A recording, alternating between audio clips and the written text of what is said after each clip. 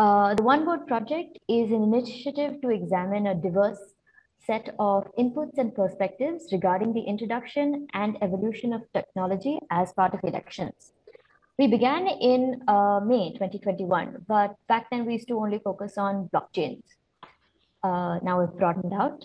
The project works with stakeholders in the electoral process to understand, present, and discuss knowledge from various domains: media communications, disability rights, citizen rights, technology designs, and constitutional powers. One Vote is hosted at Hasgeek, and Hasgeek is a platform for collaborations across practices surrounding technology design, law, policy, systems, data, and related topics. So the collaborations take place through user-generated content shared by practitioners. So far, we have designed and hosted public deliberations looking at activities like voter verification technologies, electoral roll deduplication, and the various internet-based voting options. We've also written an interim report and just finished up our first edition of an annual conference. What we aim to do here is to enable participants of these sessions to acquire the foundational knowledge and perspectives that are required to evaluate the intended and unintended consequences of technology interventions. And we want to have a perspectives of identity, equity, privacy, security, rights, agency, and look at the socio-economic impact of such proposals. This particular series is being done in collaboration with the Jindal School of Journalism and Communication. About audience questions, if you wish to speak, please use the raise hand function and you'll be called upon. Or you can put your questions in the chat. If you're joining us from the YouTube live stream, we'll be monitoring that chat as well. We welcome Roshan Kishore and Govind Etiraj. Now I will hand this over to Professor Bhattacharjee. Thanks, Chantal, and hello and welcome to another edition of Fight for Democracy Elections 2022, an effort to raise and discuss some critical questions around one of the most important elections, many would say, but all elections are important actually. I mean, this is what we say each year before elections, that this is the most important elections. And I was going through, I worked in an organization where we dealt mostly with numbers. And that was NDTV, my boss for 20 years, Prannoy Roy, who introduced psephology in a way in his latest edition of his book. He starts the book by saying, democracy lies at the very core of every Indian's DNA. It is intrinsic to our consciousness. It animates our conversations, energizes our minds, and brings out the best and occasionally the worst in us. The more deprived we are, the poorer we are, the more alienated we are, the more we participate and are protective of our country's elections and democracy. And towards the end of the book, one of his last chapters, actually, he says, the source of all problems is India's poor data. Joining us today, Govind Etiraj, the founder of India's first data portal, Boom Live. Again, one misinformation portal. In many ways, Govind really saw the criticality of data journalism and ushered this in our country way before other newsrooms really were exploring. And Roshan Kishore, an economist who heads the data department in Hindustan Times. So two journalists, Govind with many years of television and print journalism experience. I want to start with you, Govind. If you can quickly tell us or give us a landscape of data journalism. I know data journalism has become the season's favorite, but what exactly is, I mean, we had data earlier also. It's not like data has emerged just today or just yesterday. What has been the genesis of data journalism in India, its growth, present, and where do you see it moving? Right. So, Kishle, firstly, thank you very much for inviting me into this discussion. I think Your question somehow implicitly presupposes the fact that data journalism is, well present, practiced, delivered. Actually, we are in a very early stage of the journey. So, in a way, this conversation itself is part of that early stage of the journey. As you have conversations, more people begin to understand, including ourselves. I mean, we may have set down this path, but I don't think we are any closer to being experts or any authorities on the subject. But so when we started India Spend, I mean, the whole objective was to firstly improve the quality of public discourse, and we started from there. We said, okay, how do we improve the quality of public discourse? We can do that by using data to tell stories. And the optimistic view is that if you use data and evidence to tell stories, then hopefully the quality of discourse will be better, and therefore the electorate will be better informed, and therefore will be in a position to make those who are in power accountable, and move, and if eventually there will be better governance. Now, this is depending on where you sit or stand. This is either utopia or at least the journey towards utopia, of which data is a critical part. Now, the big challenge in when it comes to data is obviously the communication of it. Now, there are two kinds of audiences. There are those who understand and appreciate exactly the role of data, mostly in public policy, academia, and so on. This audience, for example. And there are others who perhaps are not able to grasp it, not because they don't understand, but because it's outside the realm of daily life. And to that extent, it's really, let's say, the challenges upon those of us who work on data sets or who write stories around data sets to convey the challenges or convey the proposition that we are trying to convey. So in that sense, if I were to be a little blunt, we failed, or we've still not succeeded. Let me look at it the other way around. So I think now let me give you a couple of examples, and this is really from stories that we've done. And you talked about elections. We are all looking at Uttar Pradesh elections that are coming up. In 2017, we had done a story where we leaned on a poll done by Fourth Line, or a survey, and we said, because that was an issue we were covering very closely, we were looking at air quality very closely. So we asked people, does air quality matter to you? And I'll come to the definitional part in a moment. So some 46% of urban voters and 26% of rural voters in UP before elections said that the air they breathe is polluted. So they acknowledged that this was a problem. But on the other hand, this was not an issue that the political parties wanted to address, nor did it even come up anywhere in the scheme of things from the political party's point of view. So, second, when asked to choose between reliable power, clean water, and clean air, okay, now clean air, and again, I'm going to come back to that definitional part in a moment. 40% of voters said reliable electricity was most important. 28% said clean water, and 16% said air quality.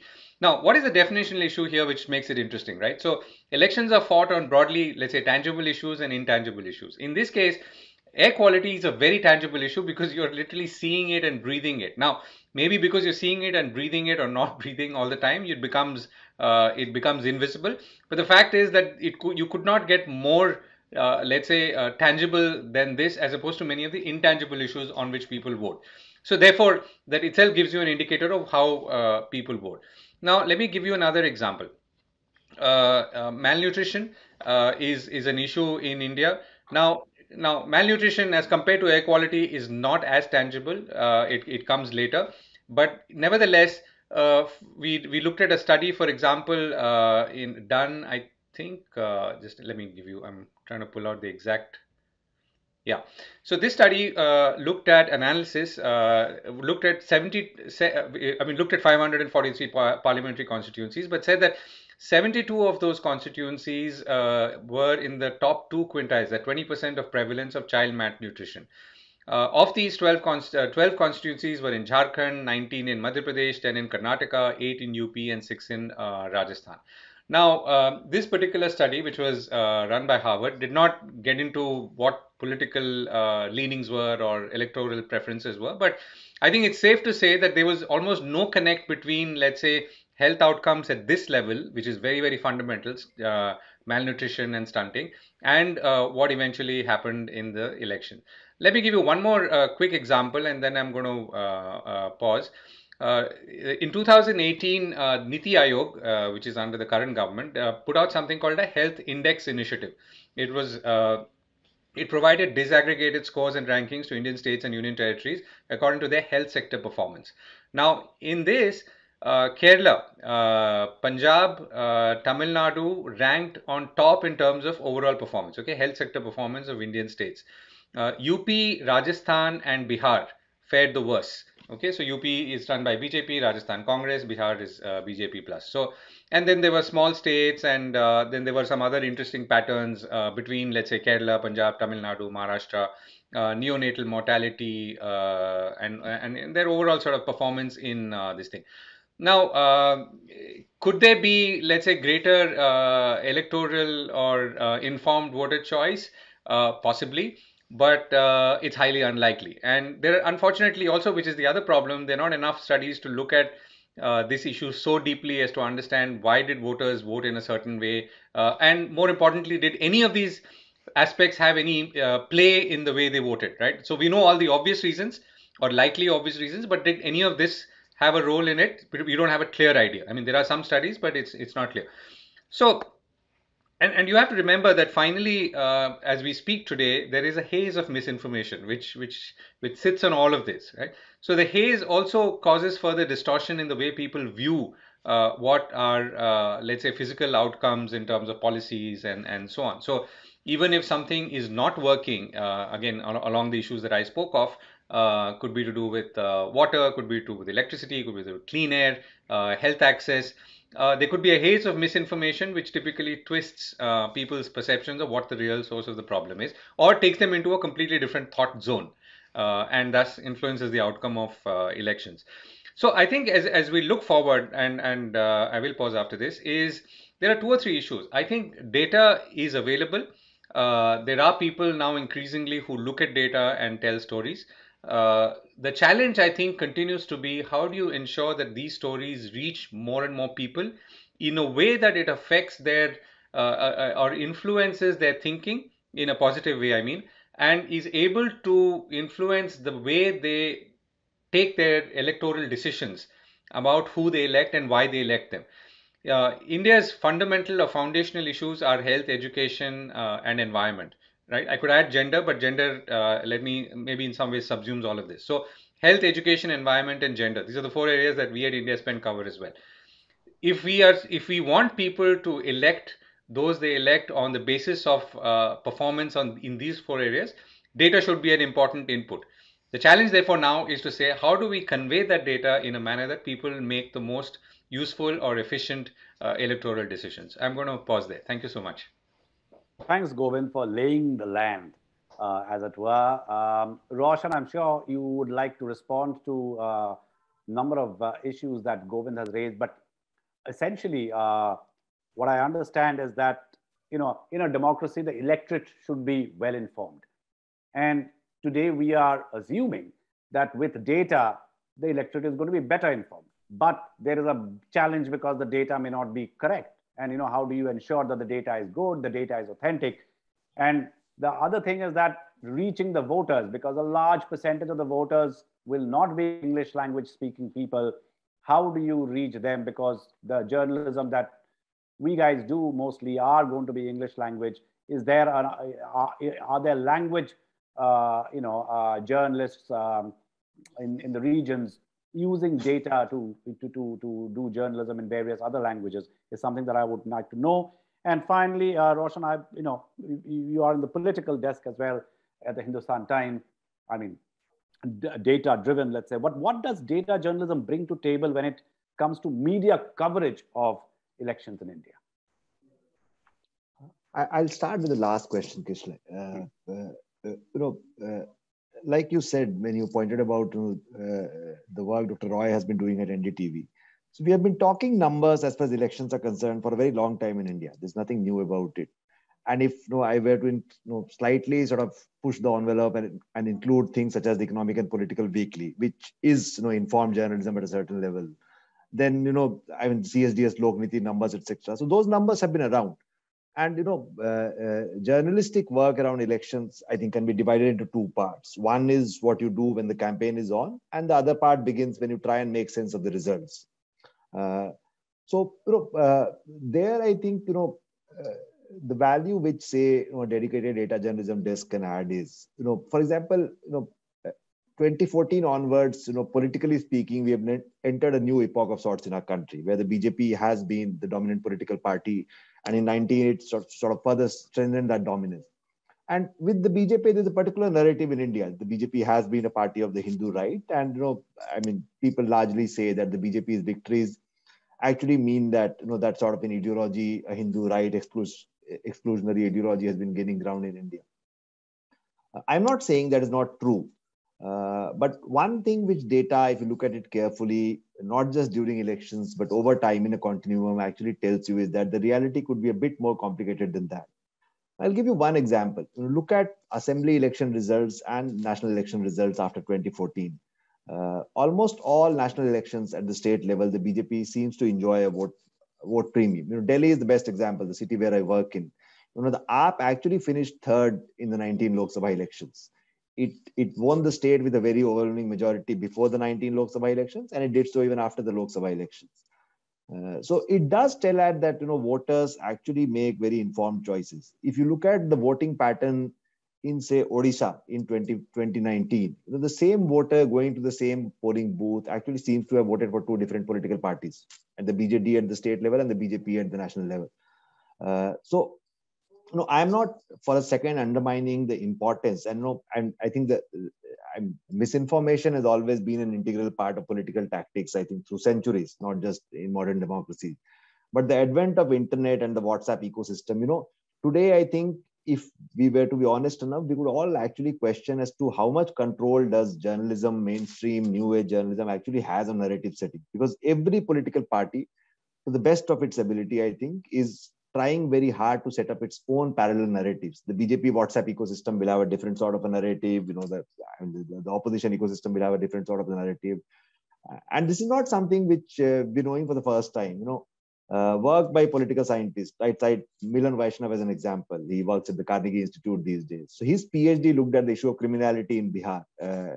And his research found out that, a lot of good work in India, political party watchdogs such as ADR, etc., they actually very painstakingly compile candidate level affidavits, and they bring out releases of what kind of criminal cases are pending against candidates, what sort of financial backgrounds do they have. But Milan's research actually found that it is not the fact that people did not know about the criminal antecedents of the candidates before elections. Their decision to vote or not to vote for them was driven by very different considerations. They actually saw criminal candidates as strong candidates that could potentially help them.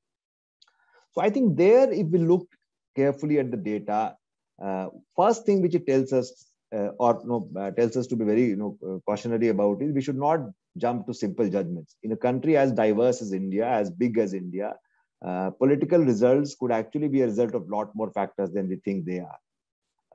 That's my first thing. We can talk about it later as we go on. But if you have somebody looking carefully at the data, there's some nuance which you get in your coverage.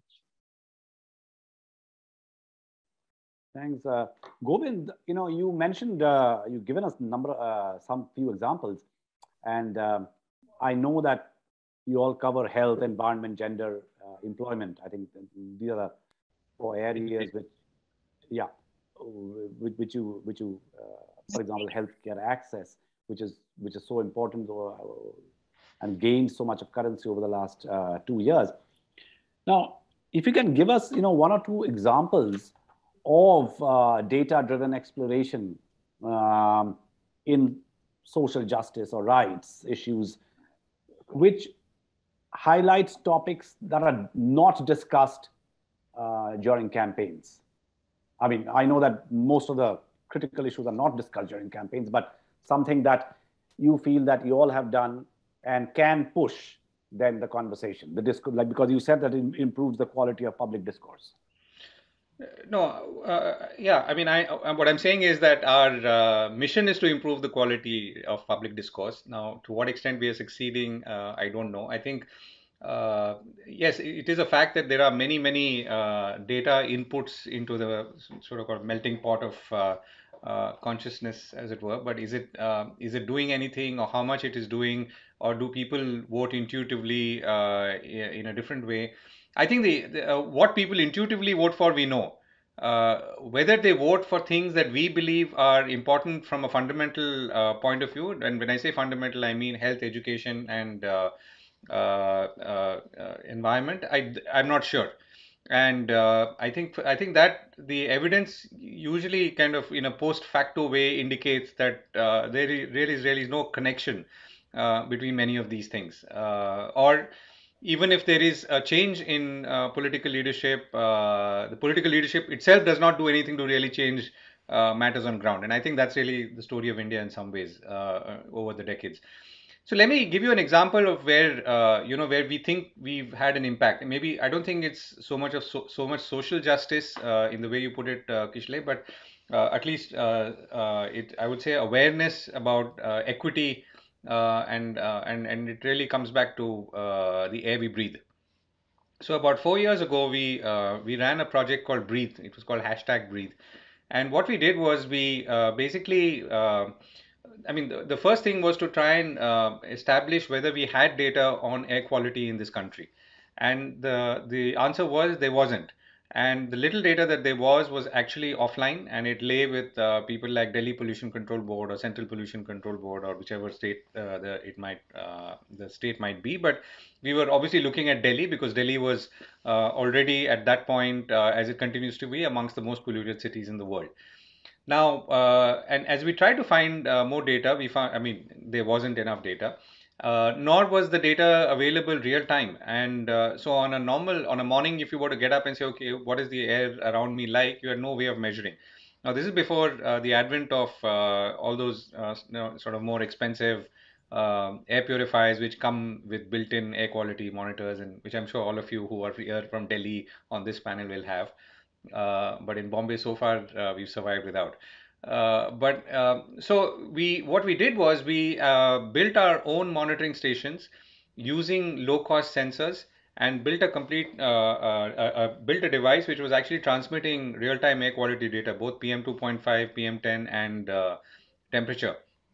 And we had a dashboard. It was on breathe.indiaspan.com, where you could actually see it live. So you could actually go to Delhi, and there were other cities as well, and zoom in, and you could see what the air quality at that point was, or literally 5 minutes ago in Vasant Kunj versus Dwarka versus Jhandewala extension versus Noida. And one reason it was Noida was because quite a few TV channels started putting our device on the top of their rooftops and measuring it and then playing it back.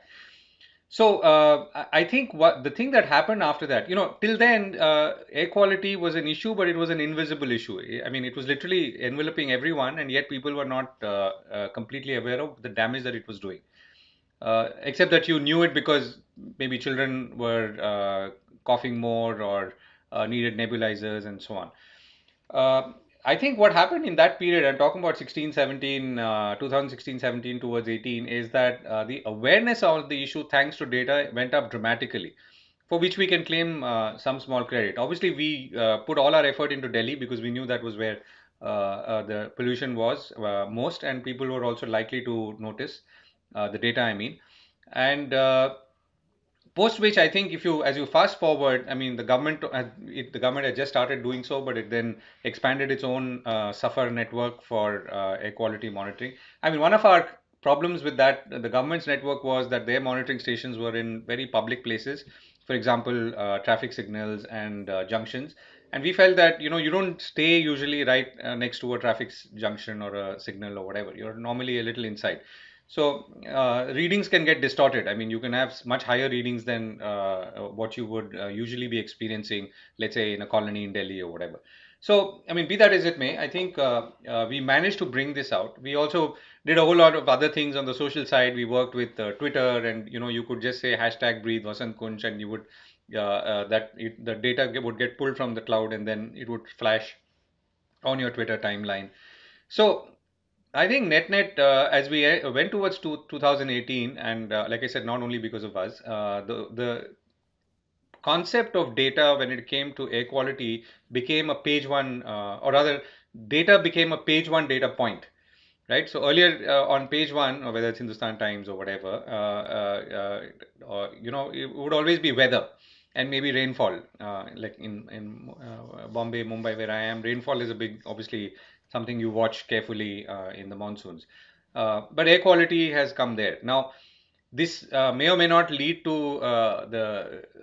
let's say, equal effort on the policy execution side, because the policy response, I think, has started coming around. But has there been sufficient response in the policy execution? Perhaps not. But clearly, everyone is aware of the issue. Everyone is now has deep diven into, where is the pollution coming from, the breakdown of pollution. Is it being imported from states outside Delhi? Is it because of construction dust? Is it because of chullas? It could something else. So I think people are now aware. And I guess the role that people like us play is to say that, okay, how do you make people aware? Then after which they can take their own decisions on what they want to do. So I think this is what perhaps the best use case I have in terms of sheer popularity and impact of where data that affected or had an impact on public life became. I mean, we managed to cross the boundaries and penetrate or the barriers rather, and penetrate people's consciousness. I mean, like I said, it's happened along the way, maybe with other people as well. Hindustan Times also did. I don't know if Roshan, you were there at that time, but Hindustan Times was also trying to do a similar effort in air quality. And I think they started almost at the same time, but we were building our own devices so we could move faster. But to the credit of the Hindustan Times editor at that time, I think it was Nick Dawes, I think they also felt that this was something that they wanted to focus on. And Hindustan Times similarly has been a pioneer in attempting many such data projects, which I will of course leave it to Roshan to speak about. But I think so. The challenge therefore is, how do you take issues that are important, find the right combination of technology and visualization that will help people understand and grasp it in the most easiest way. This is, I mean, sometimes it comes together. I mean, like it did in this case, because I met some environmentalists from Brazil who was doing similar work in the Amazon River in trying to measure and display, and some others in the United States who were doing some other work, but not in air quality. But I think the challenge and the opportunity is to really find that happy confluence point where you can really show what is happening in a way that people understand it, and also in a way that it impacts them. Where you say AQI is yesterday was 300 and today is 900, then you say, wow, what's going on here? And maybe you'll do something about it, or maybe you will, you will press or push your elected representatives to do something about it. Or like as we discovered in our own readings at that time, or we would say something as simple as don't take a walk at 7 a.m. in the morning, because that's the time the air in central Delhi is the most polluted. Right? If you do want to take a walk, then do it at 12 p.m. in the afternoon, because that's when, let's say, the quality of air quality improves. The other fact, or another factor saying that air quality is linked to wind speeds. And we started showing wind speeds as well, by the way, because you could just, by a simple API, just pull it from, I think from Google or somewhere. So if wind speeds are good, then the air clears up. Right, so you're also watching wind speeds. So you say, okay, nothing's going to happen on air quality, but if the wind speeds pick up, then I'm sure we'll have a nice day ahead of us. So of course, this gets into a bit of a geek territory, but it's something that you can experience and see for yourself, and need not be dependent on some data geeks sitting in India Spend or wherever they are. That's why this platform is called Hasgeek. So I suppose they were the geeks who are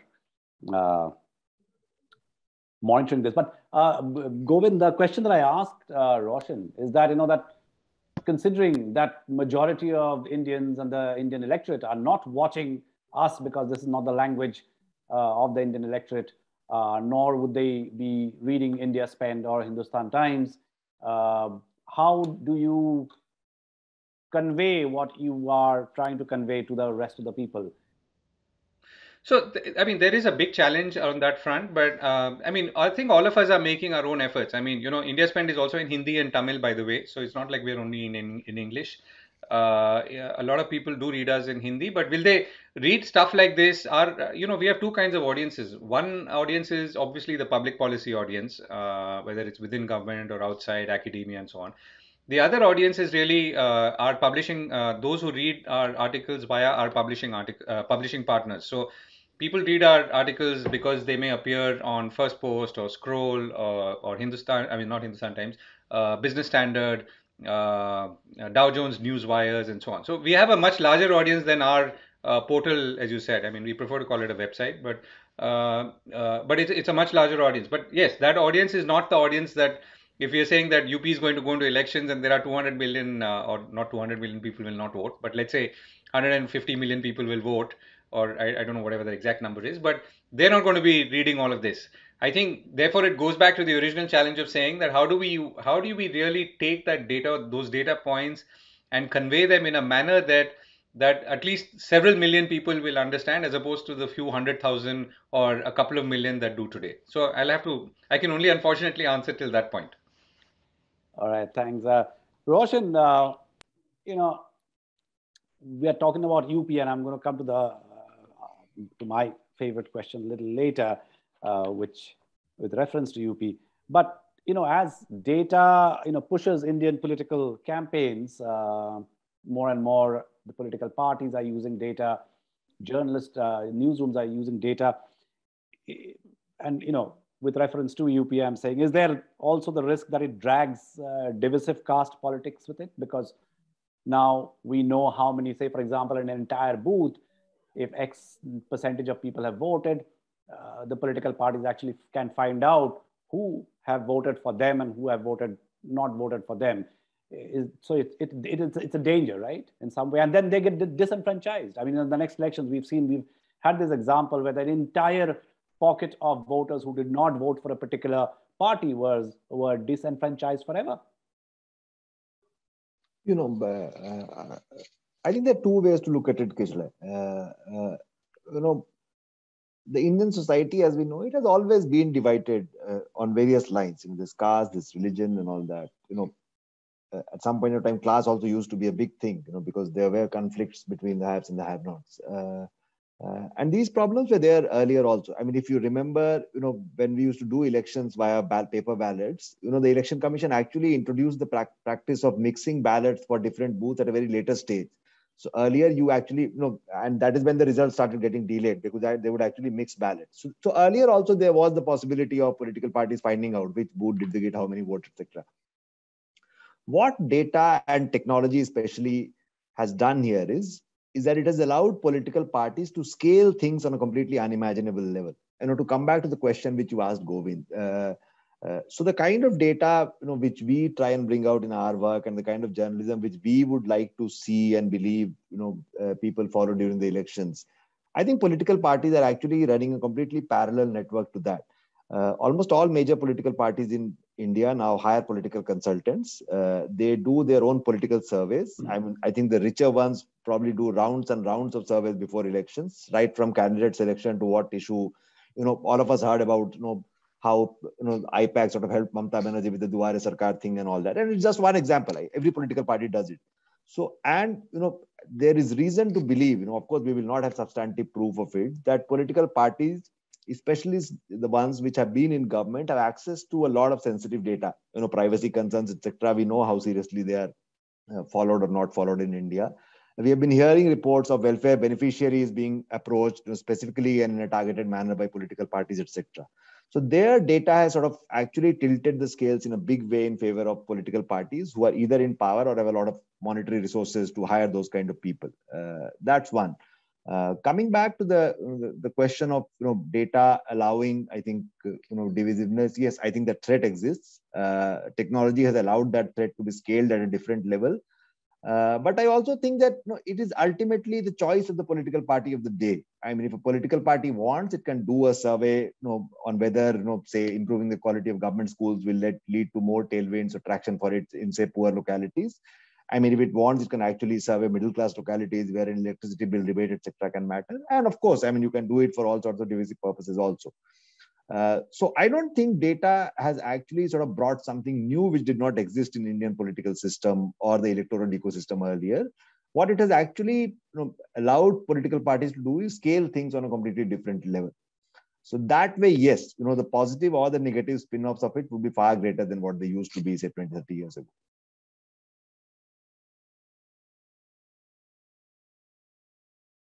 Sorry. Govind, what would be the drawbacks, with the relentless news cycle that create for data-driven investigative stories? This 24/7 news creates a time crunch. So your stories or your topics remain alive only for a few hours or for a day. And that's a challenge, isn't it, to hold readers' attention? Because you spend a considerable amount of time, doing these kind of investigations. Yeah, I think Kishle, we are not part of that race. So, and we've not been part of that race for a while. So we don't feel it. I mean, maybe I as a consumer might be affected by, 72-hour news cycles and so on. But as a producer, or in our own little way, are not affected by this at all. I mean, the whole idea of starting this venture was to, free ourselves from this cycle, do one story a day, spend anywhere between 2 weeks and 2 months doing stories, works on projects like the air quality one I just described and many other projects, which take months, sometimes a year to fruition in the way we wanted. And we've continued to do that. I mean, I guess the consumption of such material has only increased. And I think and we do see that, when we do something interesting or as others do something interesting, the transmission does take place. The data is only building the argument on the back end, if you want to, if I may use that term. On the front end, it's really the story that you see. If I can convince you that I've done all this data crunching at back to present an argument to you that this is what the real picture is when it comes to, let's say, healthcare delivery or education or people's opinion about a certain issue, which is more survey based, then you will believe me. Or the chances are that you will believe me because you trust the work that I've done on the back end. Now, you don't have to understand what I have done at the back end necessarily. You don't have to know that, that here, know every line on of my Excel sheet, and believe it and parse through it. So I think the consumption of what we say or what we've created and transmitted in the last many years has definitely increased. I mean, if indirectly, if not directly. All I'm saying is that the journey is still a long way to go, because if we look at the population as a whole, or the overall, let's say, electoral base of this country, and because the theme of your discussion is fight for democracy, then we have a long way to go, where people take decisions basis data and evidence. And also, you may just vote for someone because you like that person's face, or what that person says, and that's fine. All we are saying is that to the extent that you can, or if you could, then also use data and evidence, which people like us are working on, so that your choices are informed, whatever they may be. Mm-hmm. Roshan, are there any recent examples of, false narratives? Now, false narratives is a very, one can contest that term itself, that has been created using data journalism? You're asking me to criticize one of our own. Because it's a huge risk, right? When you say that, oh, these are the numbers, and as a layman, I don't know where the numbers you're getting from. No, but I think it's an important question, Kisle. See, I would not attribute motives to people, because ultimately, especially our peers in the profession, I would rather not do that. But it is eminently possible that two people would come to very different conclusions based on the same data. And I'll give you a very simple example. For example, in India, almost everybody agrees that there's a problem in agriculture. The real debate is what is the problem, and therefore what is the solution to it. A lot of people, including very senior journalists, argue that India actually has a problem of oversupply in agriculture. That we had our share of problems, a supply constraint before the Green Revolution started, and we would have to import food grains. Now we actually have, like, every year we do a surplus, and every year you have a record-breaking food grain production. Therefore, a lot of people say that actually there's a problem of oversupply in agriculture. Now, if you were to accept that diagnosis of the problem in Indian agriculture, logically, forget everything. What that person or that argument is saying is that you actually have to target negative growth rates in agriculture. Because if you have a problem of oversupply, then why do you want to increase production further? Now, that's quite bizarre. Of course, people who make these arguments stop short of saying so. But then you have to look at other parts of the problem. And I personally have been arguing this for a long time, that the problem is not oversupply. The problem is that an overwhelming majority of Indians actually do not have enough to eat in this country. And the fact that the government has been distributing free food grains to around 800 million people, the government has been saying this continuously, that they've been giving 5 kilograms of food grains to around 80 crore people in this country after the pandemic, is the biggest proof of that people's incomes and purchasing powers are so volatile that they can't even, so low actually, that they can't even buy 5 kg of wheat and rice after the pandemic. And anybody who goes on the field, etc., will be able to clearly say that a large number of the poor actually do not eat what a respectable person would call a diet. So this is a good example of how, on the basis of same data, or I would say on the basis of looking at selective data, you can actually reach at very wrong conclusions.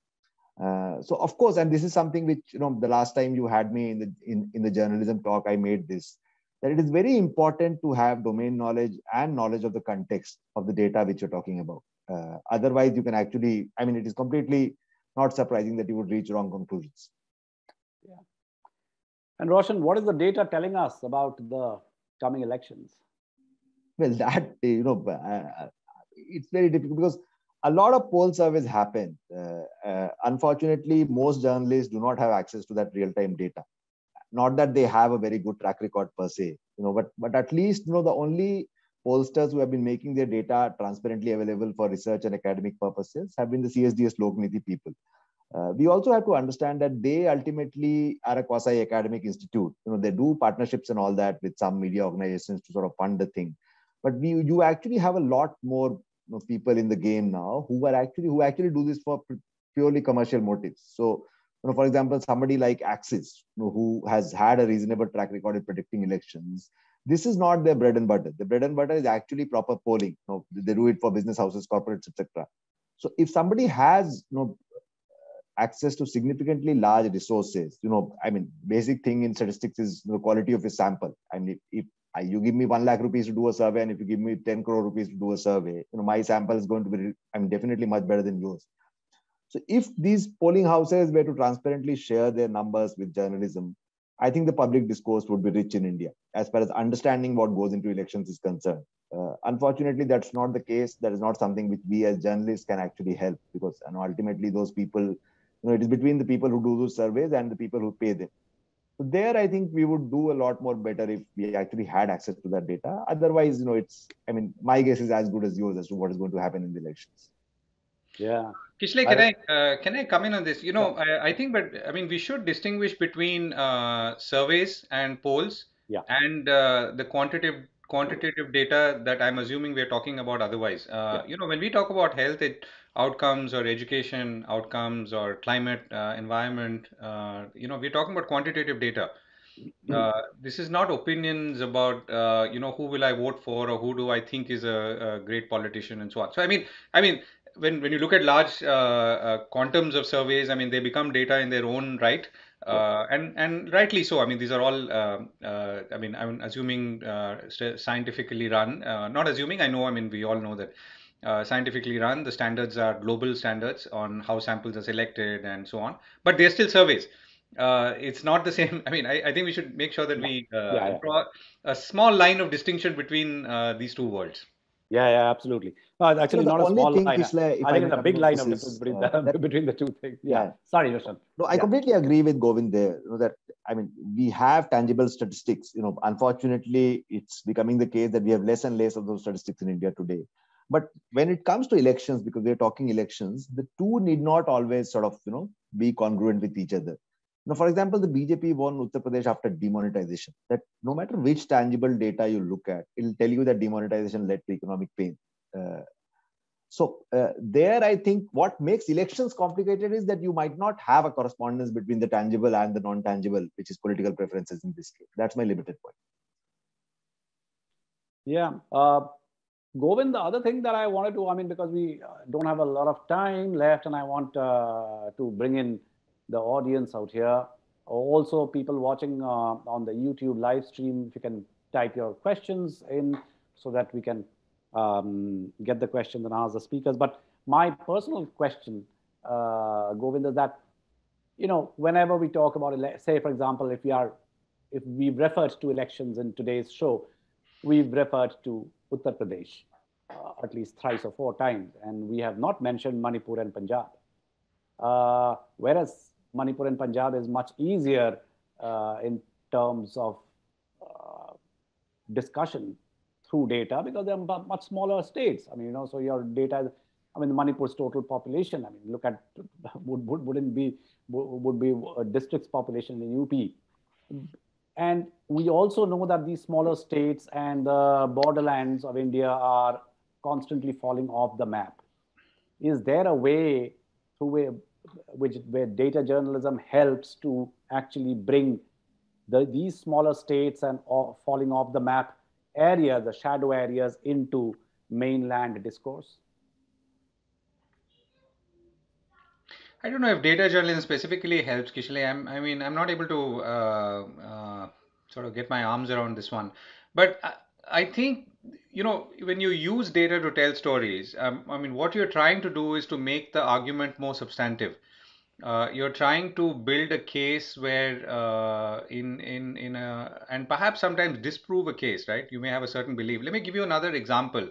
One of the big statements that emerged after the 2012, and I think there was another case in 2014, rapes in Delhi. The first was the famous Nirbhaya case. The second, I think, was it happened in an Uber car.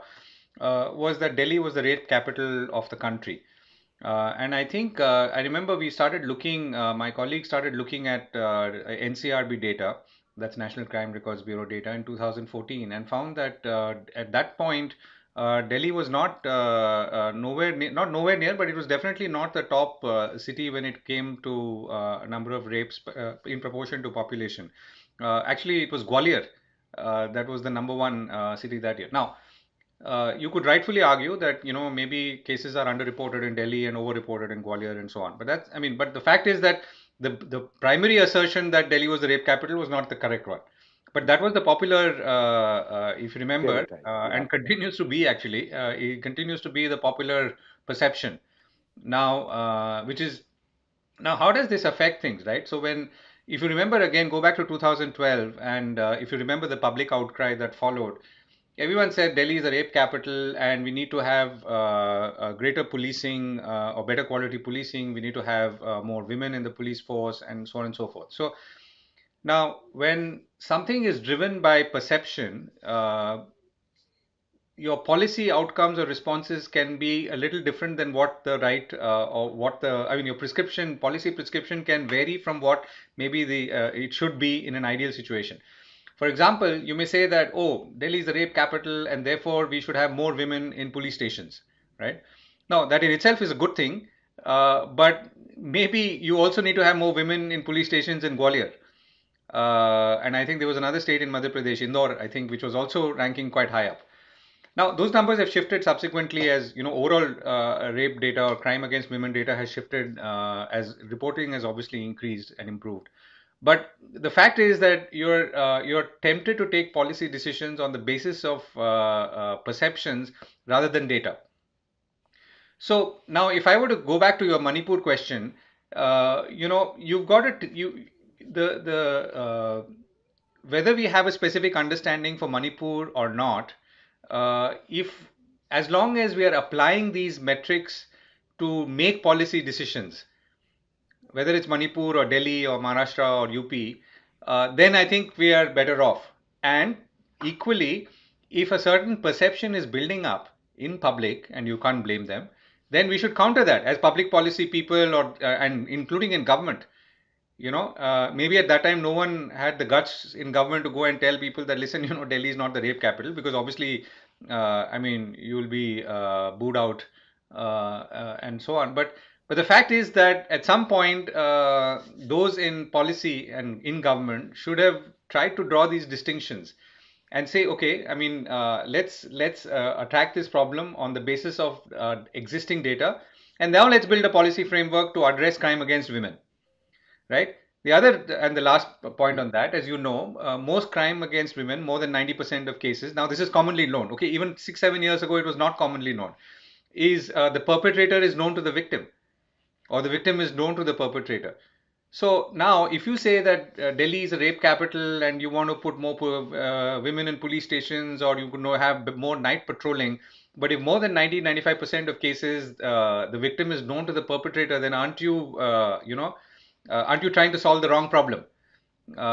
Again, not to say that you should not have more patrolling or women in police stations. By the way, this statistic about 90% plus is consistent with many other parts of the world. India is not a exception. So, I mean, just to re-highlight the point that you need to have data for any context, whether it's a small geography like a small state, like you pointed out, a large, or a horizontal issue like women's rights, like crime against women, and ensure that policy or public policy is informed by that and everyone is aware of that.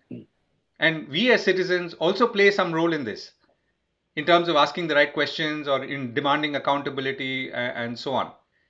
So let me stop there. All right. Thanks. Roshan, same question, but if I can put it more, because you are you're in the newsroom, where would you, I mean, how much of coverage would you do on a state like Manipur, which is also going to election with UPA? Because I haven't seen any of the newspapers. I don't read the Hindustan Times, sorry to confess that. Morning, I mean, I just reduced my newspaper and television viewing. But I haven't seen much of Manipur or even Punjab actually on the newspapers. Gisla, I think to be fair to news organizations, the reportage representation which states get is by and large proportional to their importance in the parliamentary arithmetic of the country, which is why it's absolutely not surprising that UP gets more, which is why Bengal got more last time. But to come back to your question, I think that most people in this country, and I'm not even talking about the relatively underprivileged, even people who are otherwise well versed with, say, the popular discourse or the journalistic discourse in this country, actually know very little about the political diversity which sort of comes with regional diversity in our country. They know very little. For example, I'll give you a Manipur example. Irom Sharmila contested the elections last time. If there's one person from Manipur, which a lot of people who follow the news in India know, it was Irom Sharmila. I mean, they probably know her more than they would know politicians in Manipur. Yeah. And her electoral thing was, frankly speaking, quite a disaster. 90 votes. That tells you something about politics in that state. When it comes to supporting Irom on issues such as, say, opposing the AFSPAs, he actually gets support which is across the political spectrum. It didn't translate into her electoral support. That tells you how politics in that state works. I'll give you another example. Kerala is the only state where the communists actually run a government today. If you go via the stereotype way again, you'd actually think that Kerala is full of revolutionaries. If you look at the 2019 results, the CPIM and the left suffered huge reverses, and I would like to believe that it was primarily on account of the Sabrimala issue, because the LDF government there took a stand supporting entry of women in Sabrimala, which again you would think that is a very progressive thing to do, and therefore will have a lot of traction in Kerala. They actually made an intelligent retreat from the issue thanks to a Supreme Court stay on that thing. So I think election results are a very useful data set in themselves. So they actually tell us a lot about how society behaves otherwise and behaves politically. So this in itself is a very important insight for me. If you were to do nothing and just sort of compare the news cycle, rest of the year, and the election results, I think you can make some very useful deductive judgments. Thanks. I'm going to open this for questions. I already see a hand go up, but if I can, before I come to you, Samyukta, can I request my colleague, Dr. Ruchira Sen, who actually teaches data journalism to our students, because she's been typing something out there. Ruchira, I can't look at the screen and look at the chat, so I'm handicapped in that. So if you can put your questions. Well, my question is essentially about multitasking, Gishle. So, I mean, for data journalism, since we're teaching it. There's this book that's come out, Whole Numbers and Half Truths, which I think really covers a lot of issues of data journalism in India. And Rukmani, who's the author, she basically compares household surveys to NCRB data.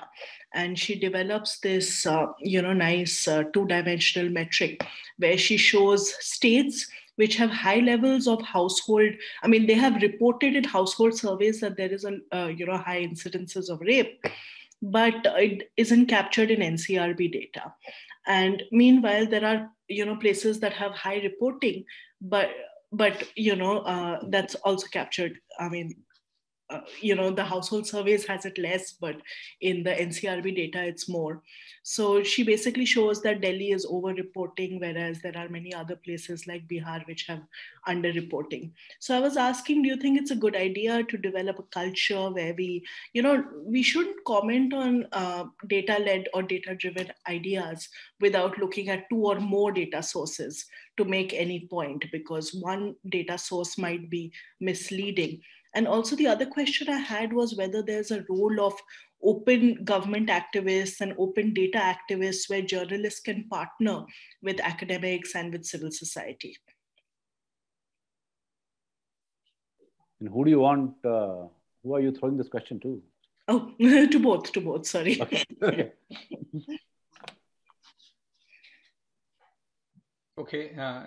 Okay. Yeah, Govind. Yes, yeah. Govind. Yeah, go. Yeah, okay. So I think the answer to the second one is yes, and I think we are already embarked on that as we speak.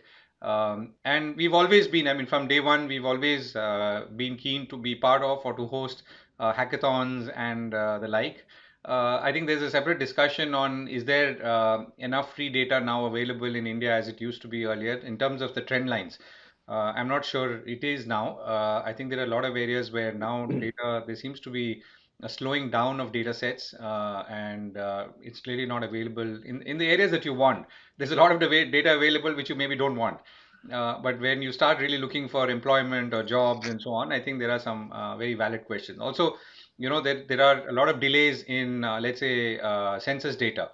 Right now, we are in 2022. We should be looking at another census. And the last union budget talked about digitizing this process and using this digital kind of delivery to collect data and so on. Nothing has happened as yet, obviously because of the pandemic and so on. But I mean, but what it does mean is that there are some very, very critical large data kind of sets which are missing from our discourse, as they should be. So what do you substitute that with? What are your second and third options? And it's a tough question. It's not easy. I mean, let me give you an example. When we were trying to respond to this question of toilets that were being built by the government, right? So government was saying that we've built 50 million, 60 million, 80 million. I think it went up to 100 million toilets that were built. So now, how do you show that? So we tried to look at data. The data actually was funny because if I remember correctly, the data was showing a level of construction which was almost unimaginable, right? It was showing that we were constructing at X number of toilets a day, which by any stretch of imagination looked very large. But there was no way to counter that. So you had to believe it. I mean, you had to accept that maybe, every state government, every whatever was pumping in money, effort, people, materials to build those toilets. So we went on the ground and we started taking pictures. And that's when we discovered, I think as many others did, that many of these toilets were not really toilets. I mean, they were being used as storage rooms for cement bags or something else, or basically not being used as toilets at all. Or even the toilets were not built in the way that they should have been. There was no proper drainage system. Even the basic construction was flawed and so on.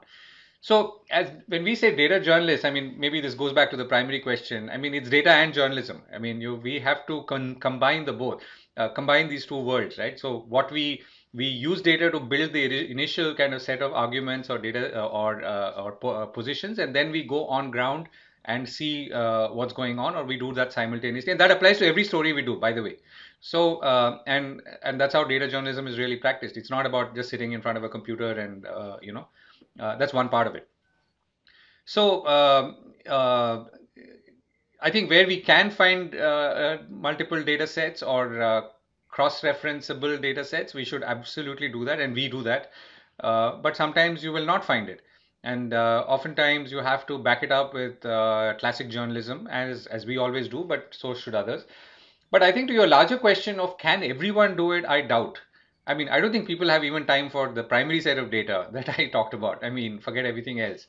So I think the only option is to say, can we create a culture of asking questions? If people ask questions, then at least hopefully you will get some answers, and at least that means there is some critical thinking involved in before you form your decision, whether it's about voting for someone or forming a conclusion about what someone has done for you or not done. I mean, an elected representative, since we are talking about elections and democracy. In fact,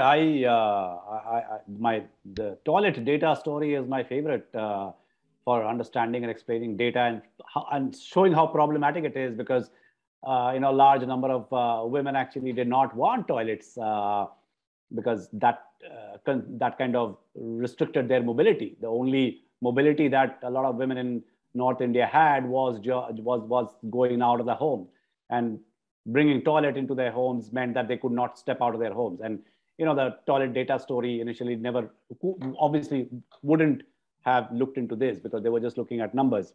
So we need classic journalism to follow it up. Yes, I think the Ruchira's question was for Roshan also. More than one data set always. Like I said, you can.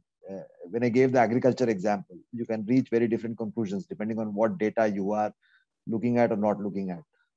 As far as the question of a larger engagement and collaboration is concerned, some of that has been happening in India. I mean, look at the NREGS, for example. When the government started putting up online muster rolls and all that, and the entire Jan Sunwai culture, which was built around examining muster rolls, I think was in a way an organized public effort to question official data. And there were genuine problems which were found to be with. During COVID, a lot of people got together and we built that public database, which was hosted on a public website. A lot of journalistic coverage actually was possible because of that database, because it would have taken far too many people than what a typical journalism has, newsroom has. And this brings me to the larger question, which Kisle asked Govind earlier also. When there's so much news, this 24/7 news cycle, this mad rush, I mean, can data journalism win this battle? Newsrooms are a daily battle. You come to the newsroom, you wage a battle every day, and you go back. So there's no declaring victory, so to say, because newsrooms are institutions. They're not about people. But I think as this internet takes over the news cycle, and the breaking news part has already been taken out of. I'm talking business of journalism here. So if I am a newspaper or if I'm a website, I have to make money to be able to pay my bills, pay my people. So when you're not in the breaking news cycle anymore, and once in a while there are investigative stories, but if you are a newspaper or a website, you can't do investigative stories every day. I mean, it's very difficult. I think there, if you have a dedicated data team, which like Govind said, the basic challenge is not to make graphs or beautiful visualizations. The basic challenge is to ask questions and then seek their empirical validity or lack of it.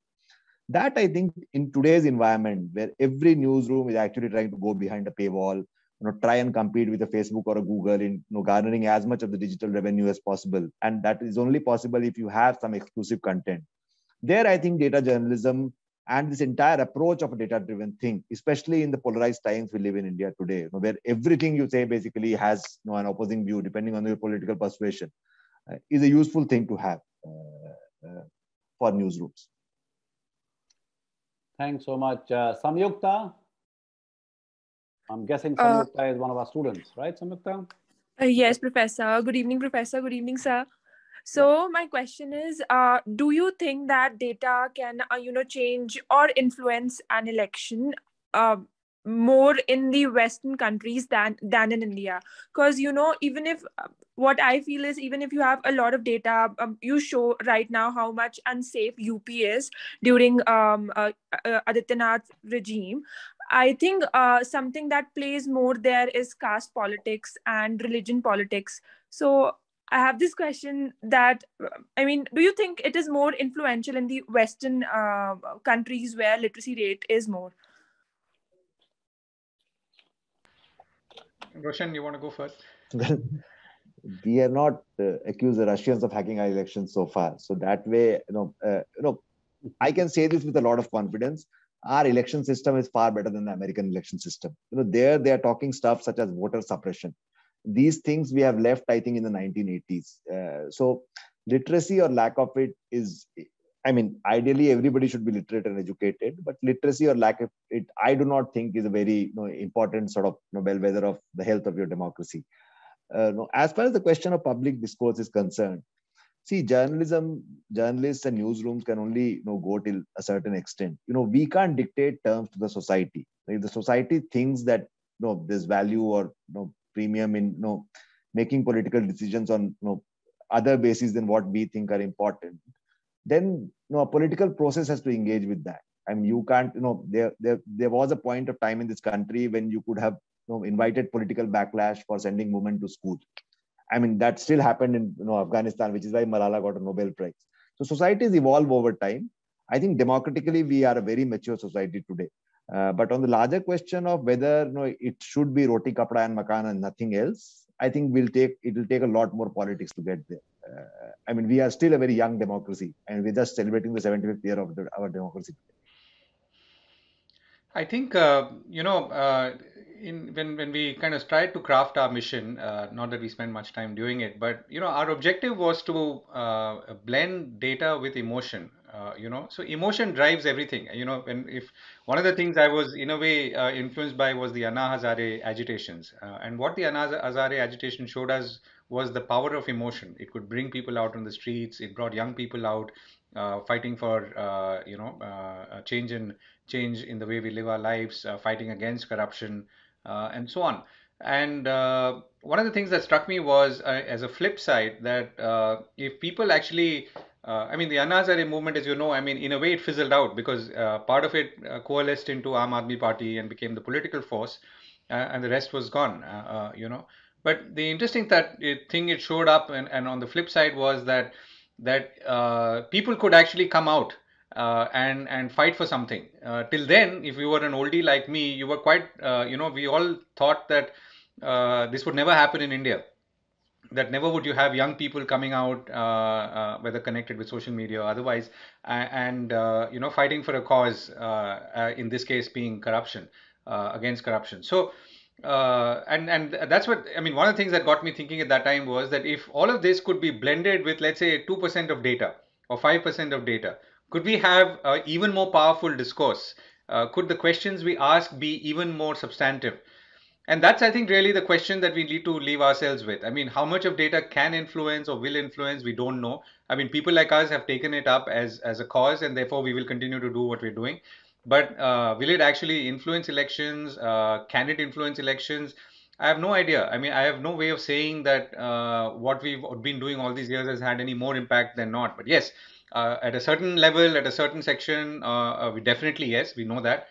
But you look at the 2016 elections in the United States. I mean, I don't think data had anything to do with the election of Donald Trump, or it had everything to do with disaffection of white voters, misinformation, fake news, technology, and targeting by using analytic software like Cambridge Analytica. I mean, all of which had nothing to, I mean, I don't know whether what role anything had to do with anything in that. I mean, it was completely another world. So.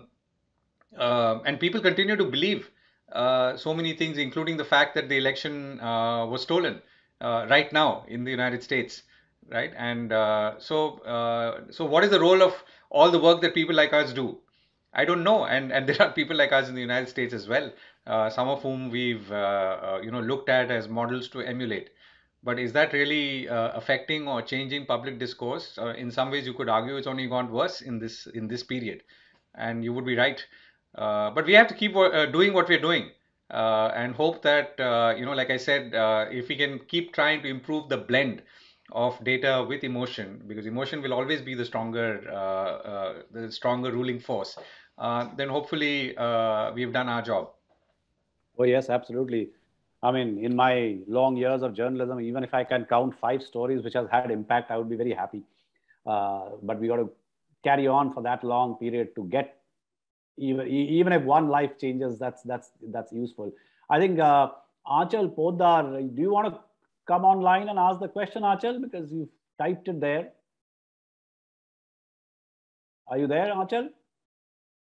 I think there's a question in the chat box where she asks, how much has data journalism penetrated in Indian journalism today? Because Indian journalism I think what she's trying to say is that since Indian journalism is driven by popular perception and it's demand driven or clickbait, is data journalism does it follow a similar model? Roshan probably would be a better place to answer this. Well, there's nothing wrong in journalism being demand driven. I mean, ultimately you have to make revenues. Like I said, the future of genres such as data journalism lies in the fact that eventually every newsroom will have to offer something exclusive. So think of data journalism as your exclusive feature writing team, as your best sports writer and those kind of things. So that way, it's not rocket science. What I mean, if you claim to be a journalist, it basically means that you do work which will be understood by the masses. It's not meant for a small minority of very sort of geek kind of people. So there, I think data journalism has a future, and increasingly more and more newsrooms, as I can see, are engaging. They either have a team or they at least try and engage with data there. I don't think all's lost. Those clickbait things will always be there, but I also think that this, I mean, internet has done bad things to the journalistic profession, but it has also done good things to the profession. I mean, Kisle, when you started your journalistic career and when I started my journalistic career, the amount of information I have at my disposal in real time and the amount of convenience it gives me in story writing is immense. I mean, this is all because of the internet. So we have to live with the negative side effects of it, and and like any other profession, try to make the most of what are the positives which it has given us. Fantastic. Thanks so much, Govind and Roshan and the others.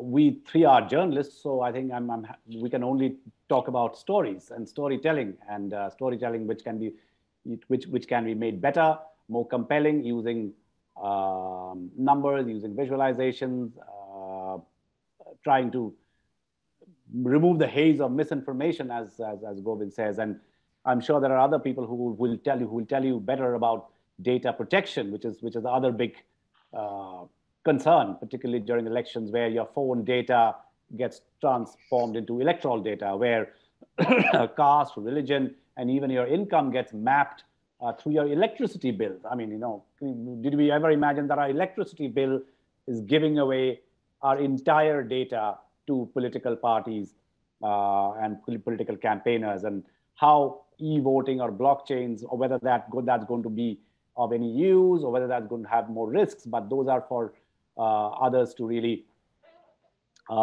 comment. We are wrapping this up. I think Chantal probably will have you want to... Right, just to thank everyone and say, please come for our session on the 22nd. We'll be talking about electoral bonds, and we'll have Nitin Sethi and Jagdeep Chokar.